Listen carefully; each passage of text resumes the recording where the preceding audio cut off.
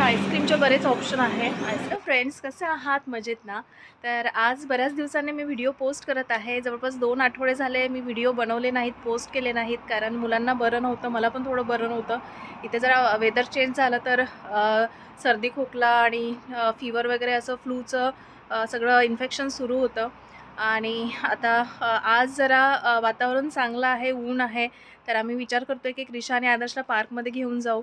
तर इथे जेव्हा ऊन पडतं आणि असं वीकेंड असतात आणि छान वातावरण असतं, तेव्हा काय काय करतात इथले लोक, तर मेनली पार्कमध्ये मुलांना घेऊन जातात. आणि जेव्हा थंड असतं वातावरण तेव्हा सॉफ्ट प्ले एरिया, इंडोर जे असतात ॲक्टिव्हिटीज ते करवतात. तर आता हळूहळू वातावरण चांगलं होतं आहे, दिसत असेल की छान ऊन पडलं आहे. आणि हे सगळं झालं की संध्याकाळी आदर्शचा एक परफॉर्मन्स आहे, तो पियानो प्ले करतो. तर तो आहे 5:30ला, तर आम्हाला 5 वाजता करून निघायचं. तर एका चर्चमध्ये तो परफॉर्मन्स आहे, तर तिकडे पण जायचं आहे. तर आता आम्ही पार्कमध्ये जायला निघतो आणि इथले पार्क कसे असतात ते पण मी तुम्हाला दाखवते. तसं आधीच्या व्हिडिओमध्ये पण दाखवलं आहे. आणि एक ब्रेड पण घेऊन जायचे डक्सला फीड करण्यासाठी. तर तिथे एक लेक आहे, तिथे बरेच डक असतात आणि मोठे मोठे स्वॅन असतात 2. तर त्यांना फीड करायला आम्ही आधी म्हणजे लास्ट इयर पण समर जेव्हा असं येतो तेव्हा जात होतो. क्रिशाला मी बऱ्याचदा घेऊन जात होती, पण आता नर्सरी सुरू झाल्यामुळे बरंच कमी झालं आहे. तर आज छान वातावरण आहे, विंडी पण नाही आहे, जॅकेटचं पण काम नाही आहे. तर आता आम्ही तिकडे ब्रेड घेऊन वगैरे पण जातो आहे. तर चला मग मी पार्कमध्ये गेल्यावर पुन्हा तुमच्याशी बोलते. तर हे लेक आहे, जे मी आधीच्या बऱ्याच व्हिडिओजमध्ये दाखवलं होतं. तर आता आज छान ऊन पडलं आहे, तर आम्ही डक्सला ब्रेड्स घेऊन आलो आहे फीड करण्यासाठी. आणि इथे एक मोठा स्वान आहे.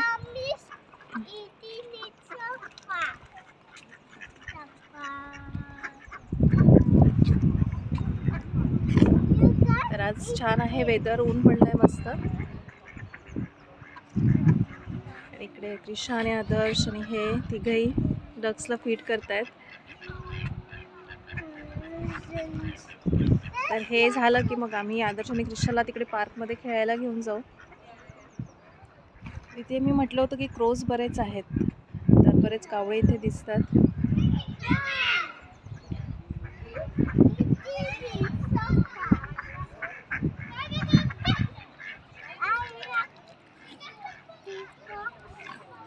क्रिशा काय करते?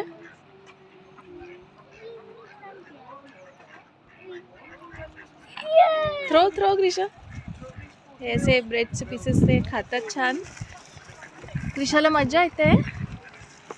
ये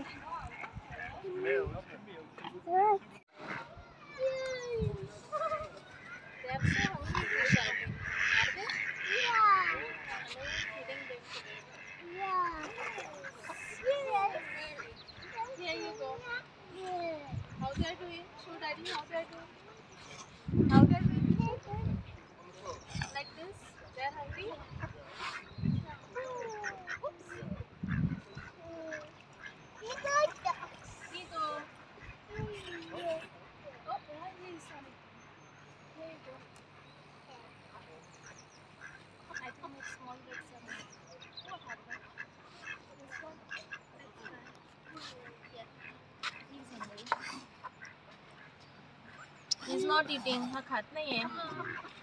हा हंग्री नाहीये.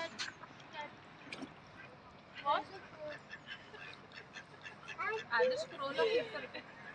Crow is eating Adarsh. Oh yes. Here you go. This small ducks they are eating. This one is not eating.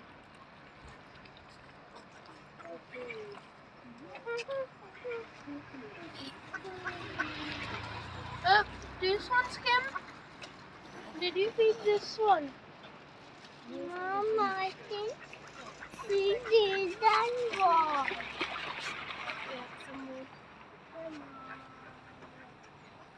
Here you go. He's not eating. In front of his mouth.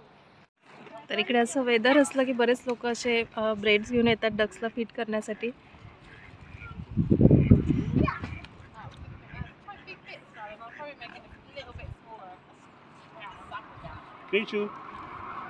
हिने square आणलाय, तर तो खातोय वाटतं square. Square bread खातायत ते मोठे जे Swan आहे ते. आदर्श, look, he is eating. नाही खाल्ला तो पण तसाच आहे, खातोय.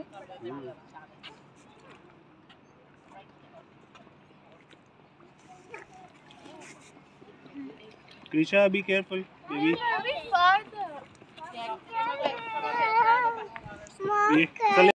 तर डक्सला फीड करून झालाय आणि आता आम्ही ह्या ब्रिजवरून वॉक करत पार्ककडे चाललो आहे. तर या ब्रिजच्या दोन्ही साईडला असं छान लेक आहे, वॉटर आहे दोन्ही साईडला. इकडे पण काही डक्स आहेत आणि इथे आता काही दिवसांनी अजून छान ऊन पडायला लागलं की बोटिंग वगैरे सुरू होईल.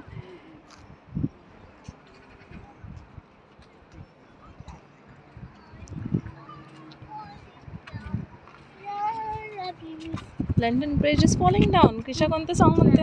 ब्रिजवर चालली आहे तर लंडन ब्रिज इज से क्रिशा.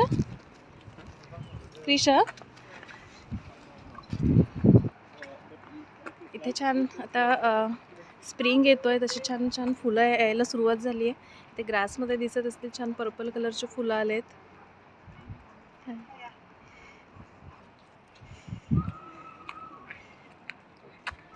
इथे कॅफे पण आहे, द पॅव्हिलियन कॅफे नाव आहे याचं. आणि इकडे आम्ही पार्ककडे जातो आहे. आज वेदर छान असल्यामुळे बरेच लोक बाहेर आहेत. हे इथे पण ग्रासमध्ये छान व्हाईट आणि पर्पल कलरचे फ्लॉवर्स आलेत.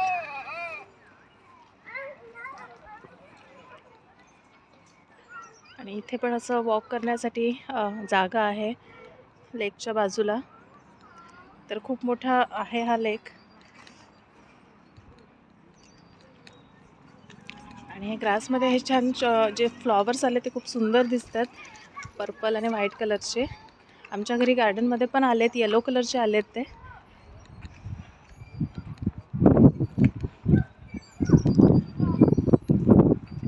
इथे असं स्विंग आहे, नंतर बिग स्लाईड आहे. तर इथे एक साईडला हे एक छोटं पार्क आहे आणि ते इकडे मेन पार्क आहे. तर आदर्श आणि क्रिशा आधी इकडे खेळत आहेत, त्यांना मोठ्या स्लाईडवर खेळायचं आहे. Okay, you want to go there क्रिशा?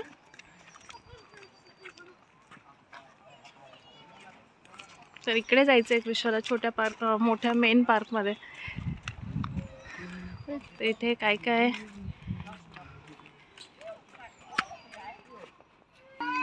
तर इथे अशी स्लाईड आहे. नंतर इकडे बसण्यासाठी बेंचेस वगैरे पण टाकले आहेत.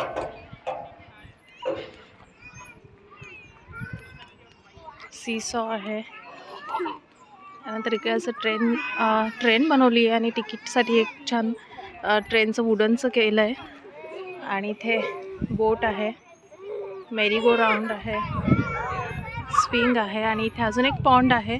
तर ते आता थोडं एप्रिल मे जेव्हा येतो तेव्हा इथे खूप छान ते जे अम्ब्रेलासारखं बनवलं आहे मध्ये, तिथं मस्त शॉवर स्टार्ट करतात ते आणि मुलं इथे छान स्विमिंग वगैरे करतात. लास्ट इयर आम्ही पोरांना आणलं होतं, ह्या वर्षी पण आणू. तर हे ते एप्रिल मे मध्ये स्टार्ट होतं. आणि तिकडे छान ग्रास आहे, त्यावरही छान पांढरे व्हाईट कलरचे फ्लॉवर्स आलेत. तिकडे टॉयलेट आहे आणि ठिकठिकाणी अशा बीन्स ठेवल्या आहेत, तिकडे पण दिसत असतील. पिशा इकडे मॅरीगो राऊंडमध्ये खेळते. स्विंग्स पण आहेत. आणि इथे जे खाली आहे टाकलेलं हे चिप्स आहेत वुडनच्या आणि छान कलर्स दिलेत त्याला. ग्रीन कलर आहे, इकडे रेड कलर दिला आहे आणि ते खूप छान सॉफ्ट लागतात हाताला. मुलं जरी पडले खाली तरी ते हर्ट होत नाही, लागत नाही त्यांना.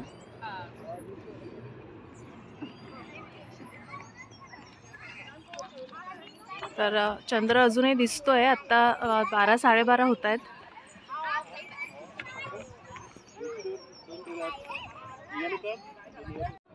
तर इथे जी छान ट्रेन बनवली आहे आणि त्याला असे टनेल आहे, त्यामुळे क्रिशाला खेळायला आवडतं आहे.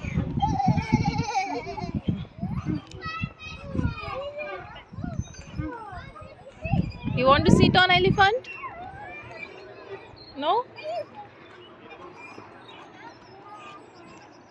कुठे बसायचं क्रिशाला? In boat. ओके.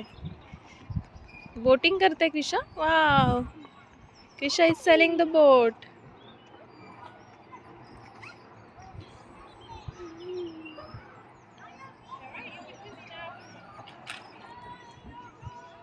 तर इथे तिला खूप आवडतं स्लाइडवर खेळायला. मी जेव्हा पण तिला इथे आणत होती तेव्हा तिला आवडतं आणि ती हे चढायला पण शिकली. आता क्लाइंब करणं, इकडनं पण क्लाइंब करते ती. वेल done Krisha. Go on. Almost there. Yes. 1 2 3. Come on. 1 2 3. Yay! You want to climb on that side? Can you try this? Get out of the water. Just towards around. Yeah, from there. Try, Krisha. Put the anchor down. Can you climb from here? Try this one, yeah, that's easy. I just done it. People are in the water. Well, half an hour.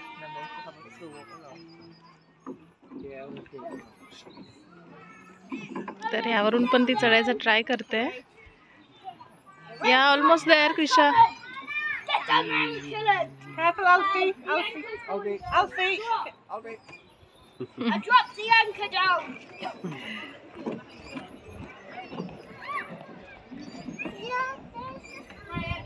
Come on then. Pichu, come. Yeah, that's okay. Would you like to swim through? Drop the anchor down. Yeah, that's fine. Drop the anchor down. तर आता 1:15 वाजतोय जवळपास आणि अजूनही छान ऊन आहे. मध्ये मध्ये पुन्हा असं क्लाउडी होतं, पण आज आहे छान वातावरण. आज जॅकेटचं पण काम नाही आहे. आणि आता मी यांचं पोरांचं खेळणं झालं आहे, तर आता घरी जायला निघतोय. पण त्याआधी एका शॉपमध्ये थोडं काम आहे, तिथून थोडंसं सामान घ्यायचं आहे. सामान घेतो आणि मग घरी जातो. आणि जेवण वगैरे राहिलं आहे. संध्याकडे आदर्शचा परफॉर्मन्स पण आहे. तर इथे आईस्क्रीम पार्लर पण आहे. त्यानंतर इकडे एक फॉर्च्यून कुकीज म्हणून एक फेमस शॉप आहे. तर चायनीज लोकांचं आहे, पण इथे बरेच गर्दी असते. तर आदर्शला पण तिथनं कुकीज घ्यायच्या आहेत. तर तो गाडीत आता कॉईन्स शोधायला गेला आहे. 10 पेन्सला एक कुकीज मिळते, खूप छान असते म्हणतो तो. तर इथनं त्याला घ्यायची. आणि त्या आईस्क्रीमसाठी लाईन आहे. क्रिशाला आईस्क्रीम खायचं आहे ना? या. Okay. Can I buy 4 for you? Know just by 2. तर आदर्शितनं आता कुकीज घेतो. फॉर्च्यून कुकीज म्हणतात त्याला. तर तो बऱ्याचदा फ्रेंडसोबत जेव्हा येतो तेव्हा घेत असतो.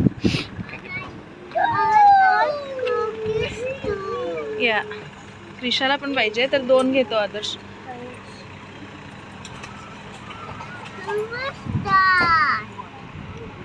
There is shopkeeper, you can't see. Oh, that's water. Yeah, हे आहे का फॉर्च्यून कुकीज? दाखव. त्याच्यात काही असतं का? कुकी आणि फॉर्च्यून. ओके. तर मी गाडीत बसले की दाखवते काय आहे त्याच्यामध्ये. फॉर्च्यून कुकीज का म्हणतात त्याला? This is edible, Krisha. You can eat this.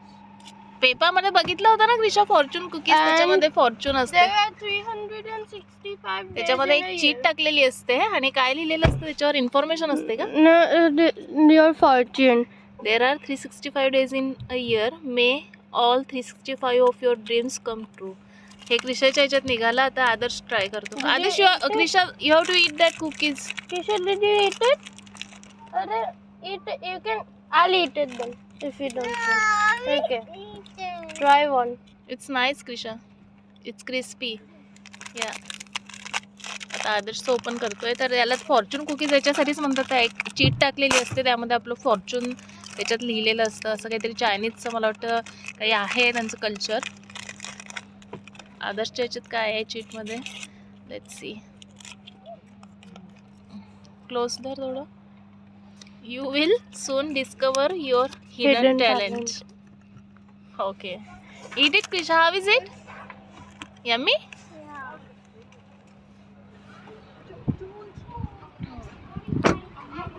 तर आज पार्किंग पण फुल आहे, बरेच लोक आज बाहेर आलेत वातावरण चांगलं असल्यामुळे. तर क्रिशाला आईस्क्रीम घ्यायचं होतं, तर आता एका शॉपमध्ये जातो आम्ही, तिथनंच घेऊ आईस्क्रीम, कारण इथे खूप मोठी लाईन आहे, वेळ लागेल इथे. इथे आईस्क्रीमचे बरेच ऑप्शन आहे. आईस्क्रीम कोनचे स्ट्रॉबेरी आहे, चॉकलेट कोन्स आहेत, चोकोबार्स आहे, आणि तसे पण आईस्क्रीम खूप स्वस्त मिळतात. जसं हे एक मोठा टब आहे 2 लिटरचा आईस्क्रीमचा, व्हॅनिलाचा. 2 लिटरचा आहे 1 pound 85 pence, म्हणजे 185 रुपयाला 2 लिटर आईस्क्रीम व्हॅनिला मध्ये. आणि दुसरे जर फ्लेवर घ्यायचे असते तर ते 200 रुपयाला 2 लिटर मिळतात. तर आईस्क्रीम्स खूप स्वस्त आहे इथे. इथे आता आईस्क्रीम घेते ना, बऱ्याच दिवसापासून लोकांना खायचे, पण आता 2 आठवडे झाले जरा सर्दी खोकला सुरू होतं, त्यामुळे घेतलं नाही. तर आता इथनं घ्यायचं आहे. कोणतं घ्यायचं? कोण घे आता. तर हे चॉकलेट आणि व्हॅनिला फ्लेवर आहे. 6 कोन आहेत. कितीला आहे हे 6 कोन? नाही ते नाही आहे त्याची प्राईस. ह्याचं कुठे आहे chocolate and vanilla flavour ice cream? नाही दिसत त्याची प्राईस. इथेच असली पाहिजे. इथे हे असे पण आहेत आईस्क्रीम सॉल्टेड कॅरेमलचे. व्हॅनिला फ्लेवर आहे कोनमध्ये. आणि हे टब तर मी दाखवले तुम्हाला की खूप छान, म्हणजे खूप कमी प्राईसमध्ये असतात आणि बरंच 2-2 लिटरचे आहेत. आणि हे ट्राय कलरचं खूप छान आहे. मागच्या वेळेस आम्ही घेतलं होतं. तर याच्यामध्ये 3 कलर असतात आईस्क्रीमचे आणि 3 फ्लेवर असतात. हे रास्बेरी आहे, एक ट्राय कलरचं पण असतं याच्यात. हे आहे कदाचित एक राहिलेला डब्बा. तर यामध्ये याला निओपॉलिटन म्हणतात. तर यामध्ये असं 3 फ्लेवर आहेत, चॉकलेट, व्हॅनिला आणि स्ट्रॉबेरी. तर ते त्याचे 3 कलरमध्ये या टबमध्ये भरलेलं असतं, जसे इथे दाखवलं आहे. तर इथे पूर्ण असं चॉकलेटचं आहे, इकडे मध्ये व्हॅनिला आहे, ते स्ट्रॉबेरी आहे, आणि ते स्कूप आउट केलं की असे 3 कलरमध्ये दिसतात. अजून छान समर सुरू झालं की मग ते असे टब घ्यायला परवडतात. तर सध्याचे कोण घेतले? कोणता घेतला मग? चॉकलेट आणि व्हॅनिला घेतला. मिल्क पण घेतलं? ओके. पिझ्झा पाहिजे. पिझ्झा, तरी ते पिझ्झाचे पण बरेच ऑप्शन आहे. आता बरेच दिवस झाले पिझ्झा वगैरे बाहेरचं बंद होतं. 2 आठवडे झाले, जवळपास 2-3 आठवडे, पोरांना बरं नसल्यामुळे. तर आज आता इथनं चीज आणि टमॅटो पिझ्झा घेतोय. तर 2 पिझ्झा आहे यामध्ये. 1 pound 95 pence, म्हणजे 195 रुपयाला 2 पिझ्झा आहे. चीज आणि टमॅटो आहे, पेपरोनी आहे. तर चीज आणि टोमॅटोचा मी इथनं नेहमी घेत असतो. बरेच ऑप्शन आहे. मार्गारेटा आहे, त्यानंतर इकडे हॅम, पायनॅपल वगैरे आहे. Okay done. तर आत्ता घरी आलो आम्ही आणि ह्या दोघांनी आईस्क्रीमचा बॉक्स ओपन पण केला, क्रिशाने, आदर्शने. त्यामध्ये 6 कोन होते आईस्क्रीमचे.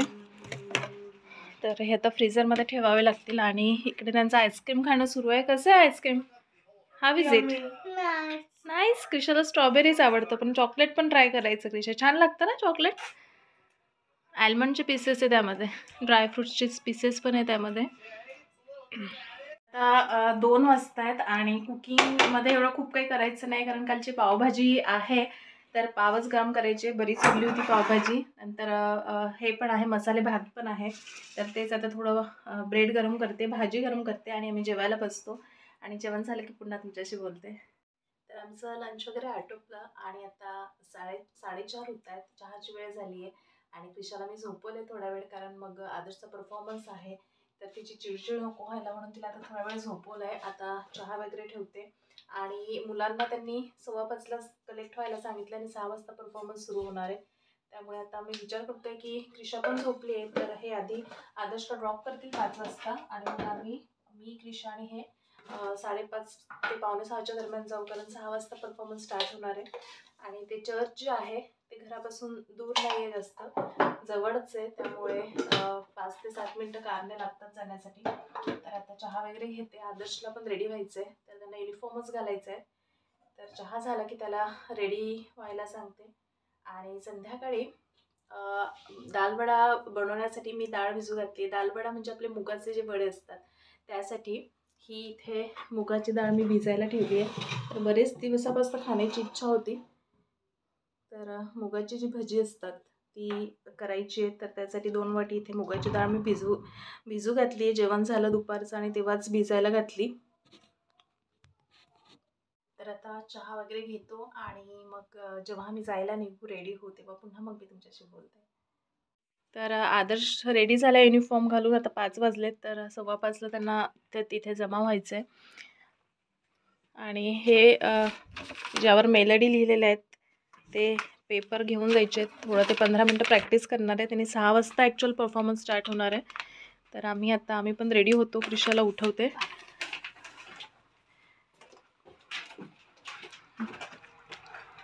आता 5 वाजतात संध्याकाळचे आणि अजूनही छान उजेड आहे. बाय.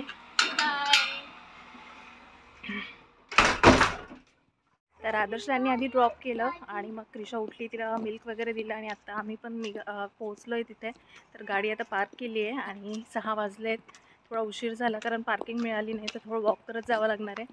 तर तिथेच समोरच इथे चर्च आहे माझ्या मागे, तिथे जायचं आहे. तर तिथे गेल्यावर मग मी तुम्हाला दाखवते. हे चर्च आहे आणि इथून वरती दिसले होते ना लोक.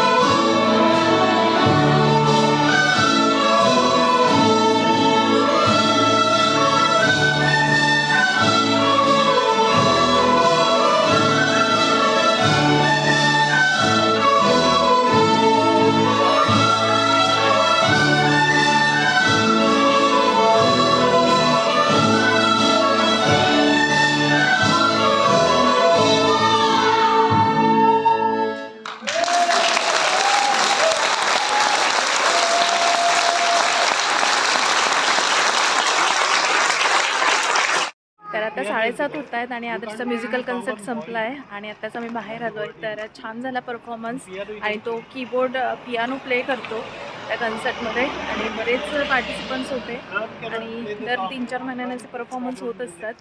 तर आता आम्ही कार पार्क केली तिकडे चाललो आहे आणि मुलांना मॅकडॉनल्ड्स जायचं आहे. तर बघतो आता इथून मॅकडॉनल्ड्स जाऊ. आता 7:30 होत आहे, खूप काही वेळ झालेला नाही आहे. You want to go to McDonald? Adarsh, Krisha? Yes. तर इथे आता आलो आहे आम्ही मॅकडॉनल्डमध्ये ऑर्डर करायचं बघतो. क्रिशाला काय काय भेटलंय? काय काय क्रिशा? तर इथे नेहमीच काय ना काही असं ठेवलेलं असतं activities. There is bookmarks. Bookmarks, milkshake नाही ना?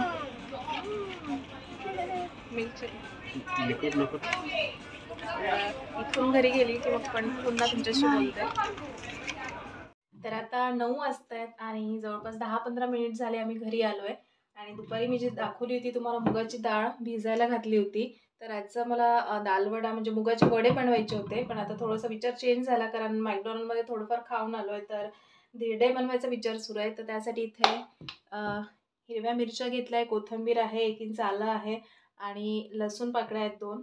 तर हे मिक्सरला लावून हे आधी मिक्सरमधून काढून घेते आणि मग जेव्हा धिरडे बनवेल तेव्हा मी दाखवते. तर ही डाळ आधी मला छान व्यवस्थित धुवून घ्यावी लागेल आणि ह्याचे जे साल आलेत वरती तर हे काढून घ्यावे लागतील. ही डाळ बरेच 6-7 पाण्याने व्यवस्थित धुवून घेतली, साल निघेपर्यंत. सालीची डाळ होती. आणि मिक्सरमध्ये कोथिंबीर, मिरची, आलं, लसूण आणि डाळ घालून आता हे वाटण करून घेते याचं धिरड्यांसाठी. तर अर्धी डाळ घातली आहे, अर्धी घालायची राहिली आहे. आणि मग सगळं मिक्सरमधनं काढून घेतल्यावर त्यामध्ये मग चवीपुरता मीठ घालायचं आहे. मिक्सरमधून हे काढून घेते मुगाची डाळ आणि आता यामध्ये चवीपुरता मीठ घालते. आणि कन्सिस्टन्सी अशी ठेवली आहे कारण धिरडे बनवायचे आहेत. आणि इकडे डोसा पॅन आहे, तो पण तपवायला ठेवला आहे. तर यामध्ये आता चवीपुरता मीठ घालून घेते आणि छान हे जे बॅटर आहे हे व्यवस्थित मिक्स करून घेते. तर तवा छान तापला आहे आणि याला मी तेल आता थोडं ब्रश करून घेते. आणि हे जे मुगाच्या डाळीचं बॅटर आहे हे एक पळीभर यामध्ये घालून घ्यायचं आहे आणि डोस्यासारखं त्याला जितकं आपल्याला पातळ हवं आहे धिरडा तेवढं पातळ करून घ्यायचं आहे. तर पातळ जर झाला तो तर छान क्रिस्पी होतो. तर मला पातळच आवडतो, त्यामुळे मी जितकं पातळ त्याला करता येईल, जितकं फैलवता येईल तव्यावर तेवढं फैलवायचा प्रयत्न करते. आणि जिथे गॅप पडतोय तिथे जे पळीमध्ये राहिलं आहे थोडं ते टाकत राहायचं म्हणजे गॅप राहत नाही. आणि आता याच्या आजूबाजूने अजून थोडं ऑइल सोडायचं आहे आणि थोडं मधल्या साईडला पण, म्हणजे मध्ये पण स्टीक होणार नाही कुठे. आणि थोडा मीडियम फ्लेमवर गॅस करून घेते. तर हा धिरडा रेडी आहे, एकदम छान क्रिस्पी झाला आहे, फोल्ड पण होत नाही आहे, मस्त दोन्ही साईडने छान झाला आहे. तर आता मी हा प्लेटमध्ये सर्व करून घेते.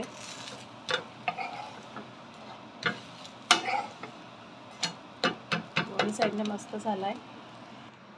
तर इथे मी प्लेटमध्ये सर्व करून घेतला आहे. तर यासोबत असं काही खाण्याचं काम नाही आहे कारण त्यामध्ये ऑलरेडी छान सगळं घातलं आहे. हिरवी मिरची आहे, आलं लसूण आहे, कोथिंबीर आहे. तर मला तसेच खायला आवडतात, पण यांना मग मी शेजवान चटणी आणि थोडं दही दिलं आहे यामध्ये. तर असेच बाकीचे पण धिरडे करून घेते. आमचं डिनर वगैरे आटोपलं. आता रात्रीचे 10 वाजत आहेत आणि धिरडे खूप छान झाले होते. तर ते दह्यासोबत, टोमॅटो केचपसोबत किंवा शेजवान चटणी, शेजवान सॉससोबत खाऊ शकतो. तर मी तसेच खाल्ले, तसे पण खूप छान लागतात. आणि आज मी दाखवलं की आज मुलांना मी पार्कमध्ये नेलं होतं. तर आजचा दिवस खूप छान होता, खूप छान मस्त ऊन पडलं होतं, हवा नव्हती विशेष म्हणजे. आणि टेम्परेचर 13-14 डिग्री होतं. तर आता हळूहळू स्प्रिंग आणि मग समर येईल तसंच वातावरण छान होत जातं. पण कदाचित इथे मार्चमध्ये पण कधी कधी स्नोफॉल होतो. पण आता थोडं थोडं छान होतं आहे वेदर. आतापर्यंत असं होतं की दुपारी 3-3:30लाच अंधार पडायचा, पण आता जरा 5:30-6पर्यंत उजेड राहतो आहे. तर चांगलं वाटतं आहे. आणि असं ऊन असलं की मग मुलांना इथे पार्कमध्ये नेतात, आउटडोर ॲक्टिव्हिटीज करवतात, बीचवर नेतात. तर आम्ही पण नेक्स्ट वीकेंड किंवा आता हळूहळू चांगलं होणारच आहे वेदर, तर मुलांना बीचवर वगैरे पण नेऊ. तर त्याचे पण व्हिडिओ मी तुम्हाला दाखवेल. तर आज बऱ्याच दिवसांनी म्हणजे जवळपास 2-2.5 आठवडे झाले असतील तर आज व्हिडिओ पोस्ट करते. कारण 2-2.5 आठवड्यापासून इकडे जरा फ्लूची साथ सुरू आहे. तर मुलांना थोडंफार झालं होतं, आदर्शला, क्रिशाला आणि मला पण होतं थोडंफार, त्यामुळे व्हिडिओ पोस्ट केले नाही. आणि मग संध्याकाळी आदर्शचा म्युझिकल कन्सर्ट होता, तर तो कीबोर्ड प्ले करतो, तर त्याचा आज म्युझिकल कन्सर्ट होता, तर तो पण खूप छान झाला. आणि त्यानंतर आम्ही मॅकडॉनल्डमध्ये गेलो. मुलांना थोडंफार काही खायचं होतं, रॅप्स वगैरे, तर त्यांनी ते खाल्ले तिथे. आणि घरी येऊन मग मी धिरडे वगैरे बनवले. तर अशा प्रकारे इथे समर आलं की खूप छान वाटतं, कारण ऊन वगैरे पडतं आणि विकेंडला मग असं कुठे पण बाहेर जायला छान वाटतं, बराच वेळ उजेड पण राहतो. तर असा होता आजचा दिवस. होप तुम्हाला हा व्हिडिओ आवडेल आणि आवडला तर नक्कीच शेअर करा आणि आमच्या चॅनलला सबस्क्राईब करा. तर आज क्रिशा आहे म्हणायला, आदर्शला झोप लागली आहे. तर आणि हा नेक्स्ट वीकपासून यांचे हाफ टर्म पण सुरू होत आहे. तर इथे 1-1.5 महिना गेला की हाफ टर्म असतात, 1 आठवड्याच्या किंवा 2 आठवड्याच्या मुलांना सुट्ट्या असतात. तर आता नेक्स्ट वीक क्रिशा आणि आदर्श दोघांनाही सुट्ट्या आहेत 1 आठवड्याच्या. त्यानंतर पुन्हा मग 1 आठवड्याने स्कूल स्टार्ट होईल. मार्चमध्ये पूर्ण स्कूल राहील. परत एप्रिलमध्ये 2 आठवड्याचे ईस्टर हॉलिडेज असतात. तर असं प्रत्येक 1-1.5 महिन्याने 1-1 आठवड्याच्या किंवा 2-2 आठवड्याच्या मुलांना सुट्ट्या असतात. तर आदर्शसाठी मी 3 दिवसाच्या काही ॲक्टिव्हिटीज बुक केल्या आहेत, तर तो तिकडे जाईल. आणि क्रिशासाठी अजून काही बुक केलेलं नाही आहे, पण तिला कुठेतरी लायब्ररी वगैरे असं घेऊन जाईल. तर इथेच हा व्हिडिओ थांबवते. होप तुम्हाला हा व्हिडिओ आवडेल. लवकरच भेटूया पुढच्या व्हिडिओमध्ये. तोपर्यंत स्वतःची काळजी घ्या, मस्त राहा, खुश राहा आणि आमचे व्हिडिओ बघत राहा. थँक्यू. बाय.